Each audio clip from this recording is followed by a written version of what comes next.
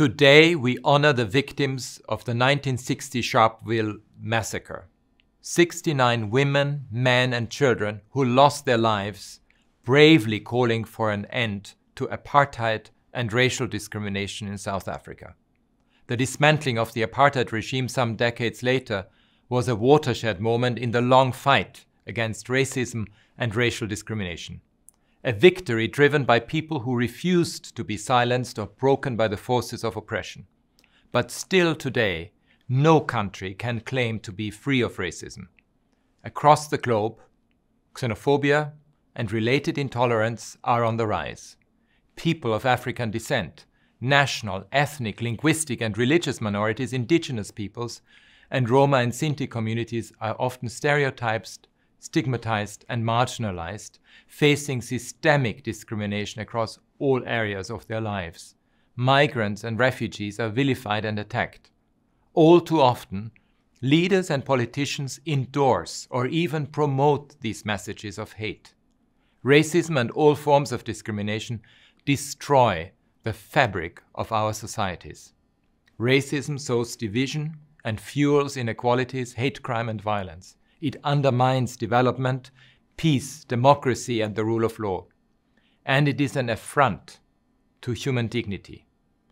Governments have an obligation to combat racism and racial discrimination under international human rights law, in particular the International Convention on the Elimination of All Forms of Racial Discrimination.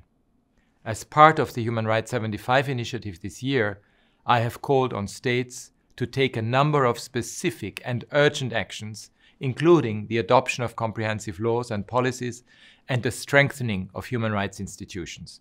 Political will is essential to confront past legacies of racial discrimination and to deliver reparatory justice. The Durban Declaration and Programme of Action, as well as my office's agenda towards transformative change for racial justice and equality, must guide countries in these efforts. As individuals, we can and must also be part of the solution. Together, we can push back against the forces of discrimination, hatred, bigotry, and violence, and we can build instead societies that rest on equality, respect, and justice. With dialogue, with education, with understanding of what we have in common, and with deep appreciation for the richness of our differences. As we mark the 75th anniversary of the Universal Declaration of Human Rights, let us recommit to its vision of a world where every person is treated with dignity and respect, no matter where they were born or the color of their skin. I'm inspired by the courage and determination of people and communities who, despite the risks they may face, stand up against racism. Their fight is our fight. Join me today to learn, speak up, and act to fight against racism.